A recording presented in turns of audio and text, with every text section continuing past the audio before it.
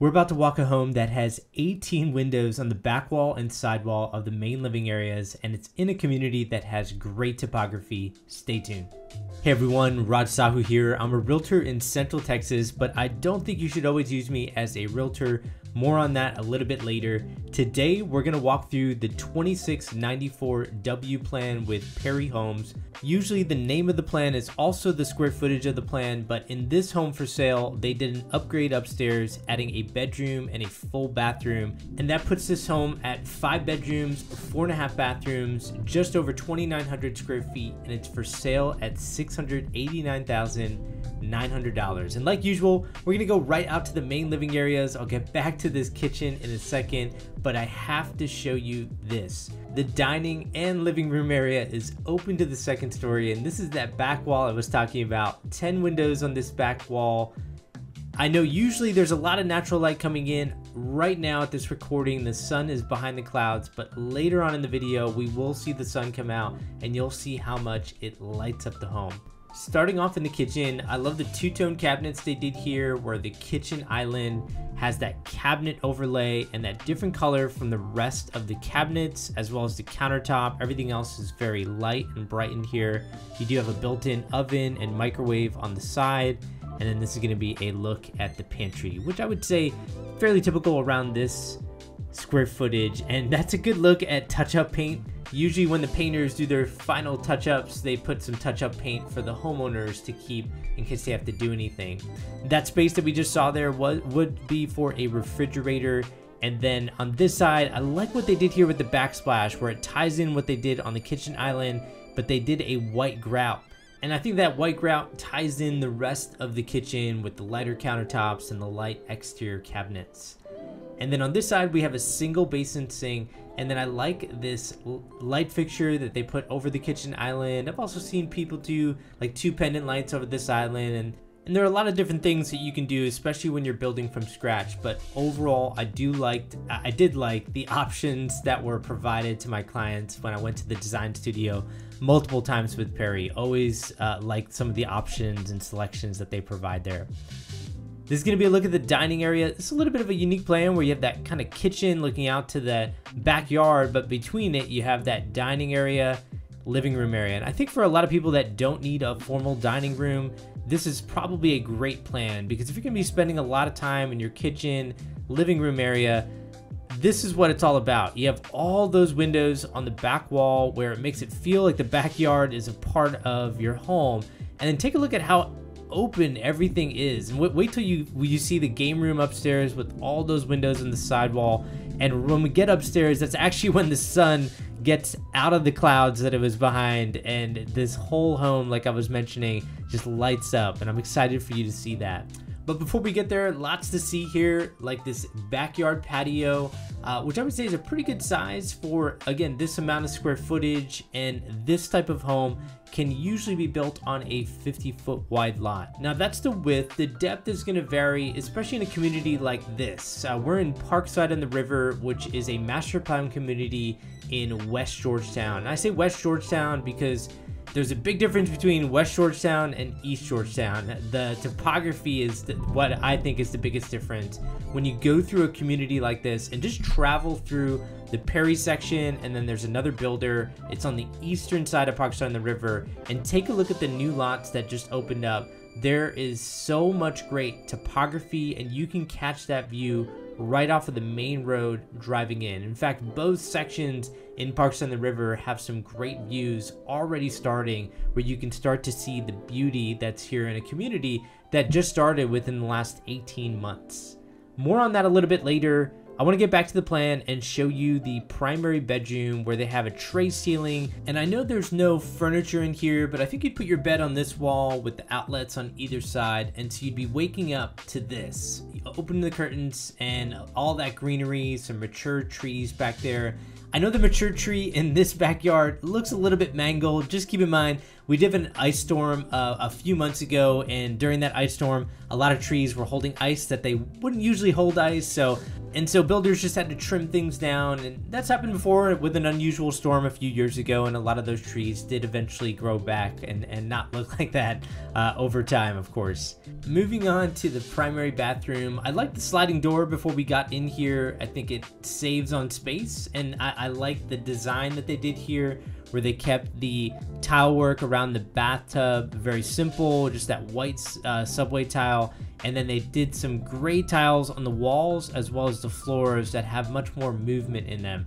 And I think that really drew my eye when I first came in here, with everything being more of a solid color, like the countertops, the cabinets, and that tile work around the bathtub. Now, while we walk through the primary closet and the rest of this first story before we get up to that game room, which I'm excited for you to see, I did want to mention this is a good inventory home to walk, to give you a feel of what's possible, but also give you a feel of what pathway you're going to take. For a lot of clients that I work with, they tend to have more flexibility in their time periods, maybe than most people. And it's probably because a lot of clients who reach out to me are in the tech field, they work from home, so they have a lot more flexibility. They don't have to move right away. And so what they always end up asking me is, should I build my home from scratch, or should I buy an inventory home that already exists like this one?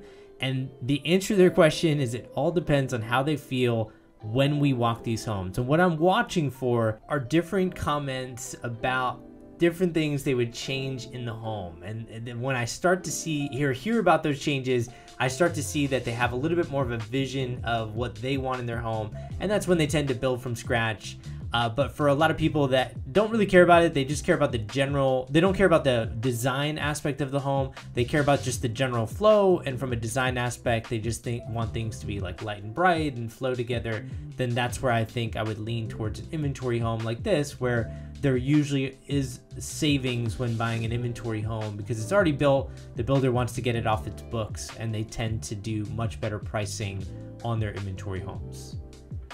Getting back to the plan, we saw a full bathroom that was access to through the hallway, and then this is going to be the second bedroom downstairs. I like how they extended the flooring into this area. I like all the lighting in each of the rooms. I do believe this was designed by a homeowner, so they just did a lot of lighting. You'll see that in all the bedrooms, even upstairs. And then I like the flooring that they chose here. Perry, last time I was in the design studio, they had fantastic options where, don't quote me on this, I believe this is a luxury vinyl plank just based on the plank size. And based on when I was in Perry's design studio last, they had these huge planks like this that were very good on pricing, especially compared to some other builders where, you know, they don't even offer some of them this big of a plank size. Let me show you what I mean. Take a look at how much of a difference that makes, I think, in this room. I think with that huge plank going vertically front to back in the home really opens up this space, and I think it does the same thing in that bedroom. Now there's going to be the mud bench. They have that mud bench here because this is going to be access to a 2-car garage. If you recall, when we first walked in, there is an elevation going into this home. Elevation meaning you have to walk up a few steps. So you have that same thing here in the garage. A good part about that is you get some space up top. So anytime you have steps, sometimes people want to avoid that. The good part about that is sometimes you get a little bit more ceiling height in there. And then of course you have a coat closet when you first walk in, although this is Texas, so not too many people with coats, especially if you're moving here from up north. And then this is going to be the utility room where you'd have a washer and a dryer. It's typically what I see with most builders. They just kind of maybe put like a shelf there and a rod. Nothing big, but there's always something you can do aftermarket if you really want to do like an aftermarket built-in cabinet or something like that. And then I did mention 4.5 bathrooms. So 2 full bathrooms downstairs and a powder bathroom, which is located right under the steps. And the way the steps are oriented, I think you still have some pretty good room in there for a powder bath. And what's funny is I noticed this door was just closing on its own. These are things that are very typical towards the end of construction. So keep in mind, there's still some last second adjustments that they had to make. In fact, I did this video right after a gentleman was leaving the home here that was, I think, painting something on the exterior of the home. So always some fine tuning to do in the last stage of construction here. Getting back to the front of the home, this is going to be the study. Again, I like all the lighting that they chose in here, and I like the location of this. It's private from the other areas of the home. You get some good windows here, which is fairly typical with Perry, and then you do have French doors with the glass insert going into this study. Okay, let's head upstairs, and I'm excited for you to see this game room just because it opens up so well, where you have railings on either side of this game room, you have windows everywhere, and then I think the tray ceiling is great because it makes this space feel bigger. Now, I do have some good news and some bad news for you. The good news is amazing windows. You don't want to put in windows aftermarket. It's very difficult to do, to cut in the siding of your exterior of your home. Also good news, everything opens up really well. That's another look at the front door. The bad news is the lot next to us does not have the home built out yet. So the view that you're seeing here, just to be very clear, it's not something I would promise you that you could get. We won't know what the view would look like until this neighboring home would get fully built out. And you can see that here where the dumpster is. They're just keeping that temporarily there until I'm sure they'll clear that out here very soon. And then yes, that is a lot for a home to be built out. What I would say though is it looks like this could be clear. Again, I can't say for sure. It depends on the setback of the home. Obviously, it also depends on what they build. A one-story plan compared to a two-story would feel a lot different on that end. But this gives you a really good idea of what's possible here in Parkside on the River. This was never made to be a view lot anyway, but here with just a great plan, amazing windows, you're seeing some glimpses of some fantastic greenery, even on the back wall that you see there with those mature trees that we saw when we went out to the backyard. And then even just those small transit windows, those homes across the street are actually already fully built out. So you can see some great greenery on that side as well.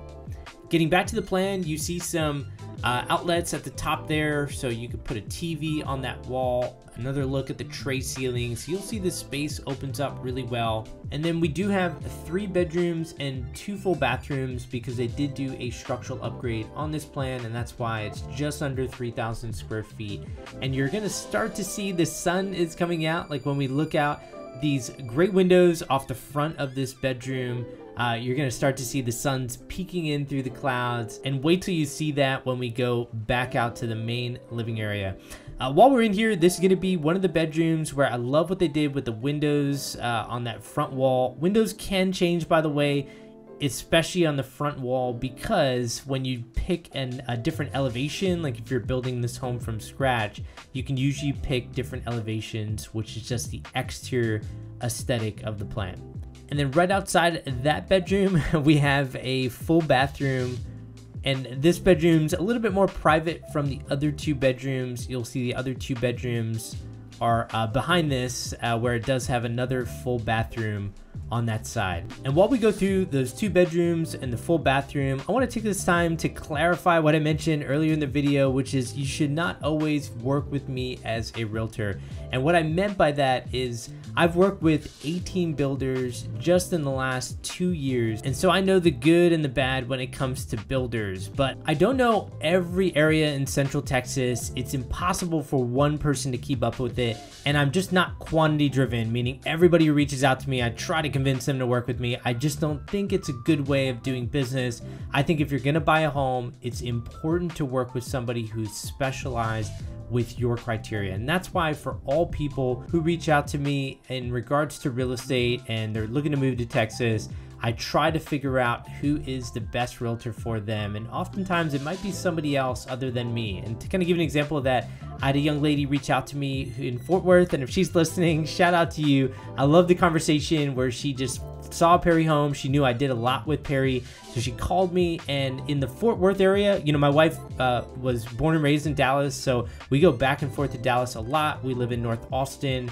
so I'm familiar with Dallas. But I told her in that area, I highly recommend work with this other agent, because I found another agent who had worked for Perry Homes previously, loved her experience with Perry, ended up working with buyers, just like me. I represent buyers with all the builders that are out there, and I help navigate them through the market of what options are best. Well, now she does that and she's doing a great job. I was so excited to make that connection because that's where I provided value and that's what I'm all about. However I can provide value, that's what I'm trying to do. So if that's you are interested in real estate, reach out to me. I'd be happy to connect you with somebody who's great, or maybe we can work together depending on your criteria. And my number is in the description of this video. You can call or just shoot me a text explaining kind of what you're looking for, and then I'd be happy to call you from there. And by the way, if you are looking at a larger 2-story plan, you really like this Perry home, you want to see another one that's maybe more of a model home, take a look at the 4891 plan. That's the thumbnail that's appeared on your screen. And as always, I hope this helps. Take care.